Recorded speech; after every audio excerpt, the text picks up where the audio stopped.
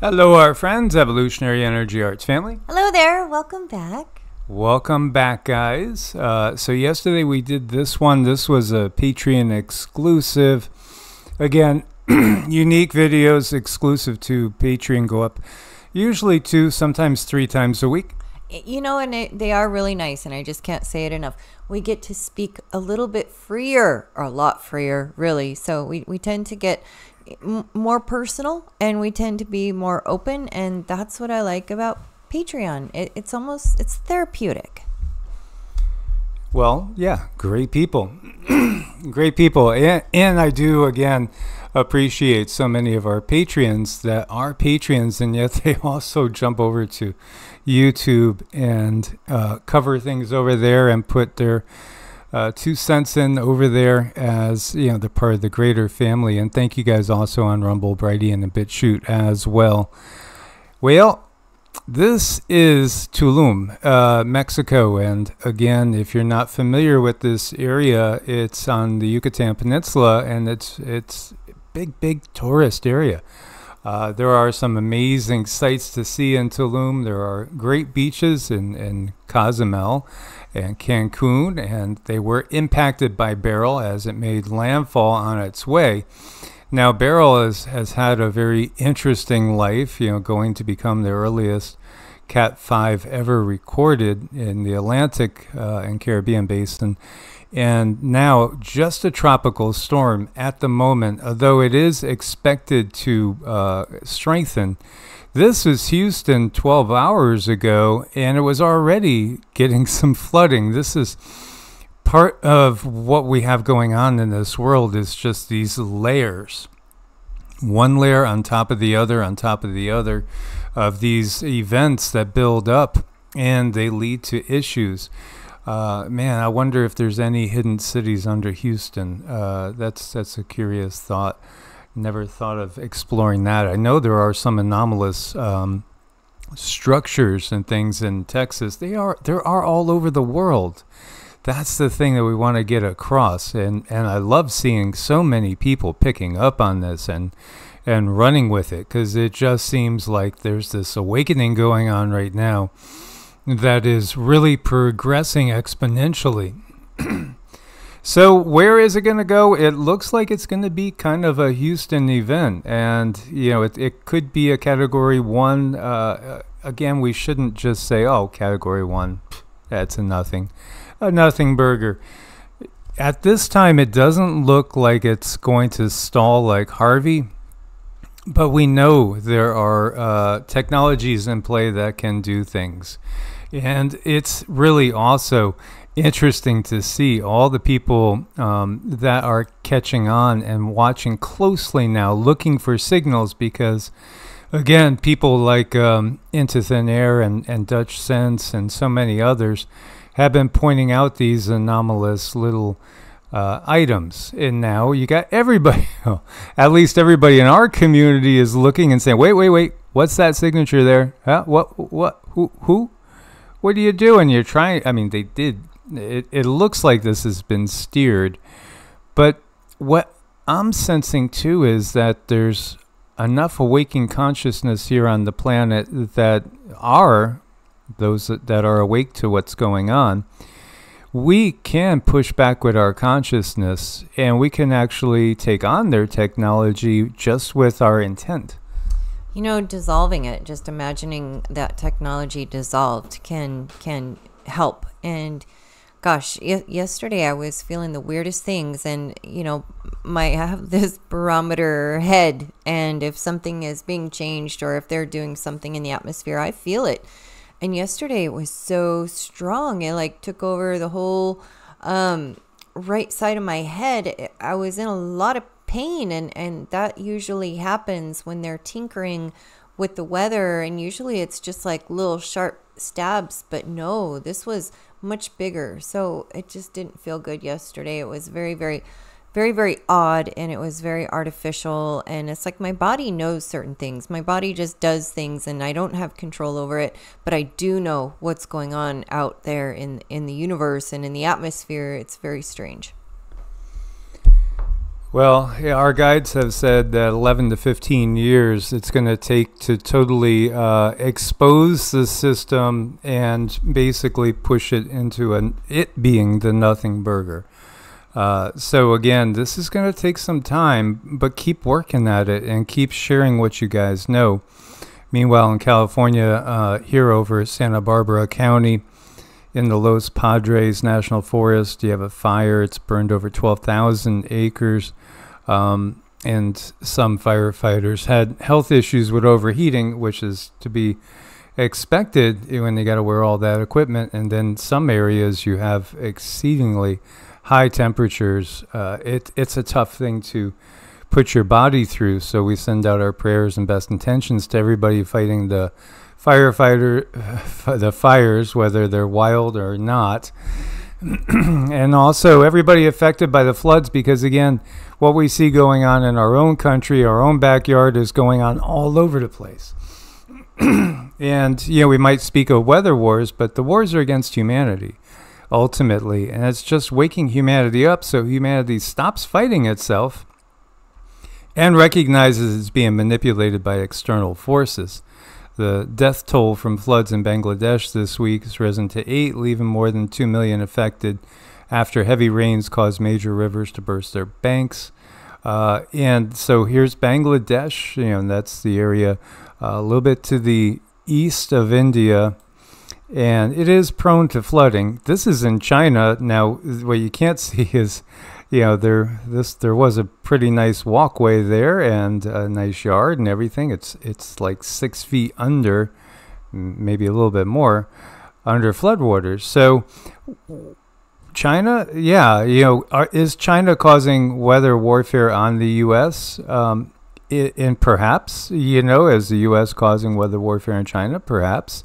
Ultimately, it's one system that is doing this to all of us. And so humanity really needs to learn, as the Beatles said, to come together and recognize, why does it cost so much to eat a little bit healthier? As this person says, the markup for peanut butter without poison added is over 100%. This is $4.29. This is $1.99. I was going through our bills for the month, and I've been watching the food prices go up, and I know all you guys too. And I just don't know how, say, a family of 4 can be doing it in these times with a fixed income with no opportunity for making more money, because so many people are on salaries, or you're on an hourly wage and you're only given so many hours. And it's not like, okay, well, we're just going to work, dawn to dusk to get ourselves, righted. Some people can't do that, or they got to go out and look for second jobs. I did when I was raising young kids. I worked overnight as well as working a day job. So some people have to do those type of things. And, it's sad, because when you look at it, and we look back to like the 50s and even the 60s, the Leave It to Beaver times and all that, you just had the husband working. And when you look at proportionately, everything was really cheap in those times compared to now. Now they've made it so that life is almost impossible to maintain a healthy standard of living. That's because they want you grabbing that on the right. They want you saying, oh, I can't afford to just have the peanuts and the salt that's been, roasted and blended together. No, why do you think it is so much cheaper to add all these other items? You got like 10 items in there. You got like 2 items or 3 on the organic side. Why do you think it's so much cheaper?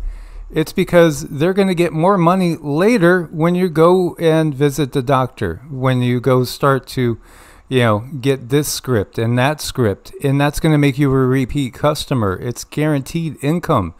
Again, this is how the healthcare model and the food model are one. They're one, and they might lessen profits in one area in order to increase profits somewhere else.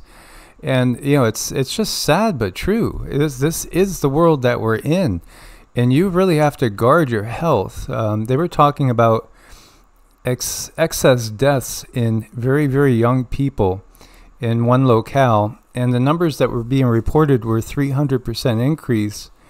And then new numbers came out, or reanalyzing those numbers, they recognized it was a 3,000% increase. That's insane. This system is the most unhealthy system that you can imagine. So that should get everybody saying, what is the real purpose of the system?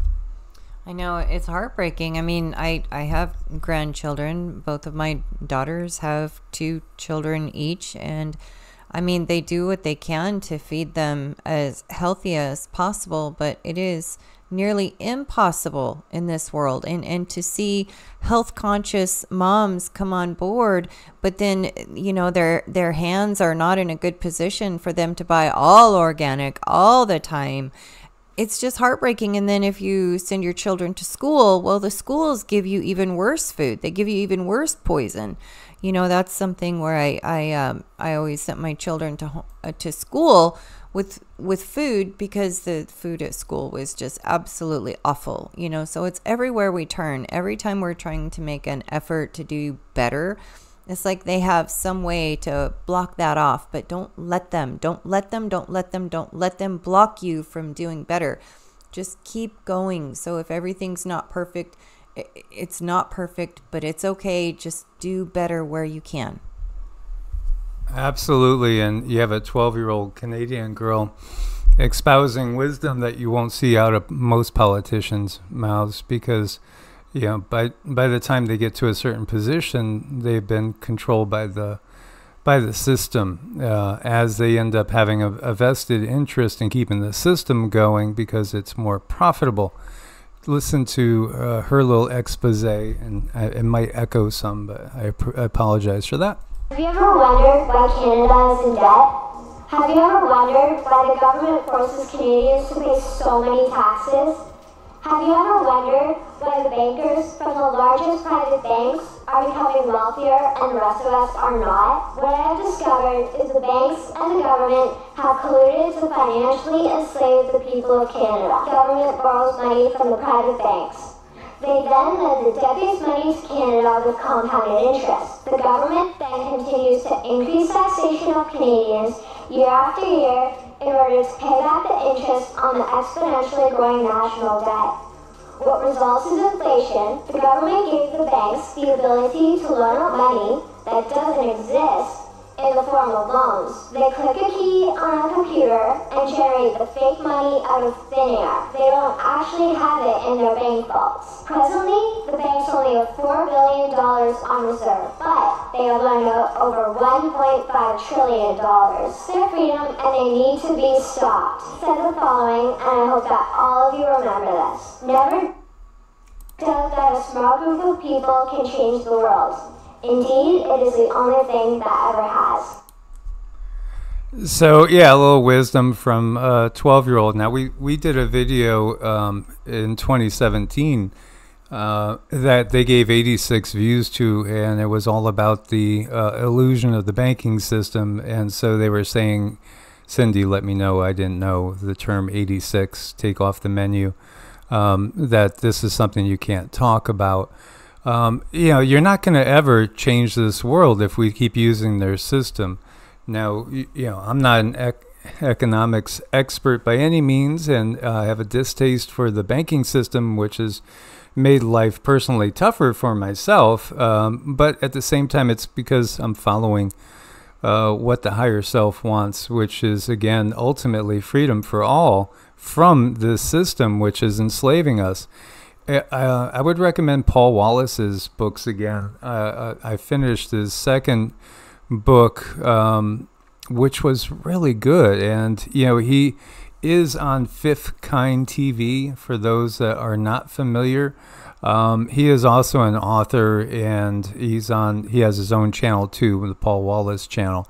I'll put links in on this video for you guys, but he brings up the story, and he talks about the native Hawaiian legends, which I brought up before, how they perfectly go along with legends from Africa and other places too, the Australian Aborigines, Native Americans as well. These beings that took over this planet in, say, the beginning of what we would call the Kali Yuga, this is one of the first things they did when they took this planet over. And it's funny that, you know, people are waiting for a fake blue beam invasion, alien invasion, because the alien invasion happened thousands of years ago. Thousands of years ago. In fact, I do think it began in reality with the Younger Dryas event. That was an act of war. The Younger Dryas event was an act of war, and then the complete takeover happened after that particular event. What these beings did was they gave us, he says in Hawaiian terms, the Hawaiians remembered they were given these tokens, and we're told this is what you are going to now barter and exchange with, because everybody just kind of bartered and exchanged before. You want these papayas, I want your mangoes. Well, let's work it out. 2 for 2, whatever it is. And what happened was they gave these tokens, which cause a reliance on the system. Everything must be paid for through the tokens. And once the system was fully in place, they didn't even have to be here anymore. At first they were here. Everybody wonders, well, where did these gods in mythology go? Well, once they have their system fully in place, they don't need to be here anymore. They could go enslave other places, because now they have their fake pseudo-human kings and queens and lineage in place. They have their human banking system in place. They no longer have to be here. The humans do the work for them, and they could go off and they could enslave other worlds. And that's exactly what happened. And it really, the key is the banking system. The key is eliminating the financial system. You know, what I see is we're not going to be able to just step out of the system. We can hate it all we want. I think those kind of energies are just going to lead us into a bad spot. Being angry at something and then not being able to do something about that thing. But there's so many more of us than there are of them. So if we step in and take their candy away, and we decide to spend their money on things that are going to make us healthy and make us happy, and spend the money on things that are alternative, eventually I see that energy as saturating their system, and then we drop their system in the toilet when it's time, because we won't need it anymore. But it is going to take for us to step in and saturate it all up and do something. We have to do something about it. You know, we took a long time to get us here. It's going to take us a little while to get it out, but I'm always trying to think of my health. What can I do health-wise that I don't need to rely on that system anymore? That's how we sop it up. You know, just like any mess, you put a paper towel or a rag, you got to sop up the mess and then do something with it. And I think this visually, if that helps anybody with a visual, that's what I see us doing. Yeah, absolutely. You know, it's interesting because I've shared some with my family and all, and you know, my dad he was just the quietest guy, and he was very, very content. My uncle would say, you know, Big John is the most content guy he's ever met. And yet, you know, they never owned a house. They've only owned one car. They never had 2 cars, my mom and dad. That car, the most expensive car they ever bought was about $3,000. You know, I had bought a new car myself when I was a kid, and then I gave it to them to take over when I got something else. And it worked well for them forever. I mean, for a very, very long time. You know, again, they kept things, you know, until they were of no use anymore. So, you know, the mindset with my parents was never, ever about money. They and my dad, I think, did probably even have an aversion to money in some ways. But I think spiritually he was very, very advanced. But, you know, they never owned a house again. They never made more than $20,000, either of them.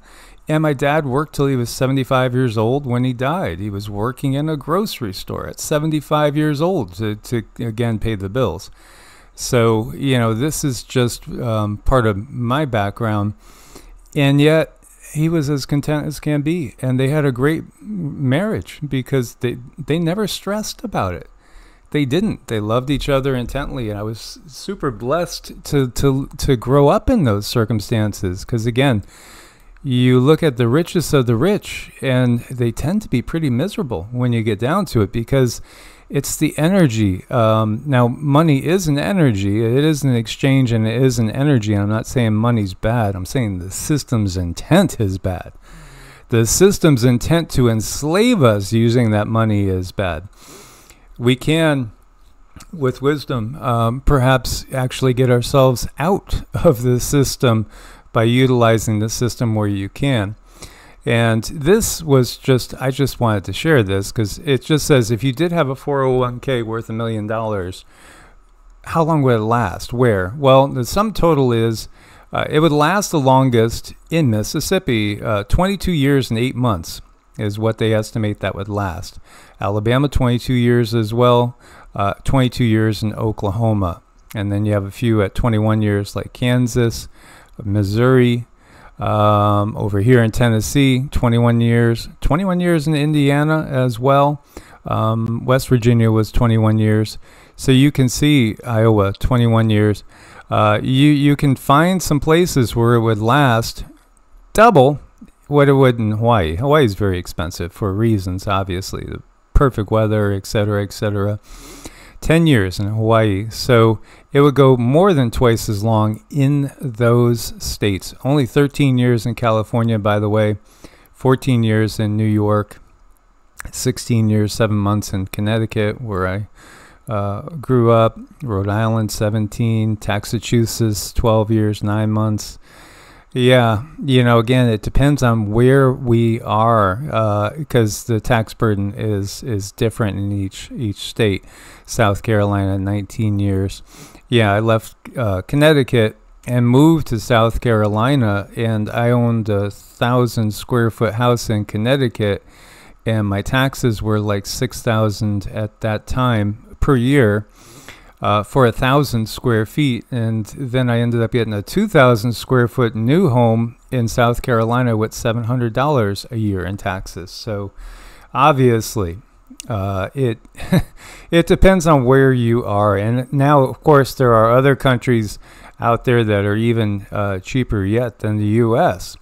But hang on for the U.S. because, again, there's going to be definitely economic challenges coming our way. I thought this was really cool, too. So let's start over here. Everything is a distortion, and what we have to realize, and it's so hard for some people to understand this, the original intent of Yeshua, Jesus, was an amazing, beautiful intent. It was one of empowerment. If we are in the system of the devil, Satan, the adversary, the system's going to grab the message and twist it. Now, I know, again, almost everybody that's watching our videos are subscribed, and that's not the way it is typically on YouTube, for instance. YouTube, most of the bigger channels out there, half or less than half of the people that watch the videos are subscribed. So what does this mean? This means that, they've blocked us from any future growth. In fact, they keep whittling evolutionary backwards on purpose because, again, we expose the system too much, maybe too clearly for their liking. The original Lord's Prayer in Aramaic is something very different than what we are given in our translations. And so this is where, seeing how it was originally written is so different. It's not about enslavement, and it's not about giving away our will. I want to read you the original Lord's Prayer from the Bible, which is insane to read because this is the direct Aramaic translation that they didn't tell us. And it's beautiful. O cosmic birther of all radiance and vibration, Soften the ground of our bodies and carve out a space within us where your presence can abide. Fill us with your creativity so that we may be empowered to bear the fruit of your mission. Let each of our actions bear fruit in accordance with our desires. Endow us with the wisdom to produce and share what each being needs to grow and flourish. Untie the tangled threads of destiny that bind us as we release others from the entanglement of past mistakes. Do not let us be seduced by that which would divert us from our true purpose, that illuminate the opportunities of our present moment. For you are the ground, the truthful mission, the birth, the power, and fulfillment, as all is gathered and made whole again. And so it is. That is not the same prayer. No. No, because the system takes the power away from the individual and gives it to the system. So this is clearly teaching, karma, cause and effect. This is clearly teaching to be aware and beware of the system that's in place, because we are going to be made whole as we leave the dark age. And, again, this is why there's an instinctive reflex sometimes when you say the term New Age. But the New Age, even in the Bible, is really something to look forward to because we've been in darkness. Well, a lot of the New Age teachings have been usurped, like they do. They take them and they twist them. So it is natural when people hear New Age, they freak out a little bit because they, on some level, they know that there's some issues going on that are not truthful. And that's where we need to really understand what we are reading, and don't just understand when you're reading something, it's coming from that source that controls you. And so many people are indoctrinated into such a high degree that if they hear anything but what they believe to be true, they get so angry and they get upset and they get inflamed. And that just shouldn't be. I believe if you're not bringing harm to another entity, you should practice what's in your soul. Practice being what you are. Practice being that in which from lifetime after lifetime after lifetime you have put effort into. And that should free everybody's souls. No one should be tied down into any belief system. That's just wrong. That's just wrong. Because then you're tied into a belief system, but you're also having these cravings and these desires. It's like, hey, what's that over there? What do people do with those cards? Why are people studying the stars like that? And then you start smacking yourself saying, no, that's bad, that's bad, that's bad. You're calling yourself bad. So you're just beating yourself up. No one should be tied into a forced belief system. And if people feel angry because someone else is not believing them, that's what you call a forced belief system. Yeah, and look at things like here. Why in the world would the Columbus doors at U.S. Capitol be 17 feet tall, solid brass, and weigh 10 tons each? That's massive. But again, the reality is, yes, there have been giants on the planet. There have been all sorts of extraterrestrial beings on this planet. And there are beings that are way more advanced than us right now that are living inside the planet and under the oceans as well. And at some point in time, all this is going to be acknowledged again. When you look at some of the places of the world and they say this is just water running its course, there's nothing here. This is in China, by the way. Natural formation or a melted kingdom. What exactly caused this, right? Or were these some sort of manufactured structures? This is really super, super cool. And when you look at it, there's some areas on the world that just defy explanation. This area in China here, especially when you go south central, it's really curious. Like the White Mountains, the birthplace of Taoism. or what's attributed to being one of the birthplaces of Taoism. And in Taoism, you have the legends of the Taoist immortals, or these beings that are kind of eternal but embodied, ascended masters. This is what we are talking about. What again are these beings? In many cases, yes, they are extraterrestrials that have been here for a very, very long time, or beings like the being that we call a Dhamma that's up under Mount Shasta in what's been called Telos. He is actually what the humans on the planet were in the Golden Age, and he's still here all these years, because time itself, as you might have heard, is an illusion, and it's not smooth. Time is not smooth. It's not always going at the same rate of speed, or the apparent same rate of speed. It changes with the Yugas. When you see that there's all this like amazing structures out there that they just simply say water erosion, sand erosion, natural formation, no intent involved. Yeah, sure. No, there have been all sorts of beings on this planet. Yes, some of them we've found evidence of. I mean, there were so many giant bodies uncovered in North America and the United States. It's in the, probably millions of giant bodies were discovered over time. But, the indigenous people knew that these beings were here. We've talked to you about Dolly, who is one of the regular contacts that we have. She was sharing info with Cindy because we did do a video totally on Dolly, who is, and why do we call her Dolly? Well, she likes our statues, and she will play with our statues, as we have statues of the different deities. Again, these are, in some cases, beings of a very high vibrational nature, obviously non-terrestrial in origin, and also some are at such a stage that they could truly be labeled archetypes. And so we'll find that the statues are moved, and we'll leave the room or whatever, come back in the room and notice, oh, okay, well, now this statue's with that statue. She came here with her parents as an extraterrestrial refugee. Well, her parents came here to Earth during either I think it was the end of the Silver Age, because there was a lot more peace.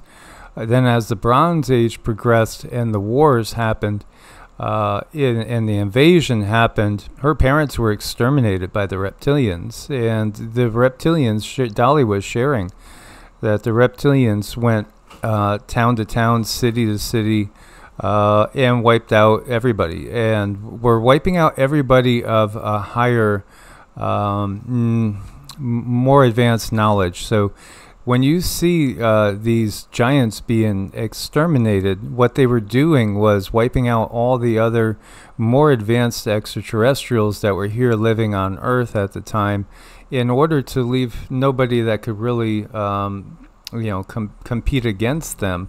So they were eliminating any potential adversaries. When you see any of the Star Wars films, for instance, and you see the extermination of people living peacefully in these little tribes and villages, kind of just cohabitating with nature in a very peaceful way, well, that is our past. That's the Earth. That's the Earth. The Earth was taken over, and they went, area by area, systematically eliminating everybody that could give them opposition, and leaving only those they deemed, non-threatening, that would still provide them with what they wanted as far as energy and slave labor.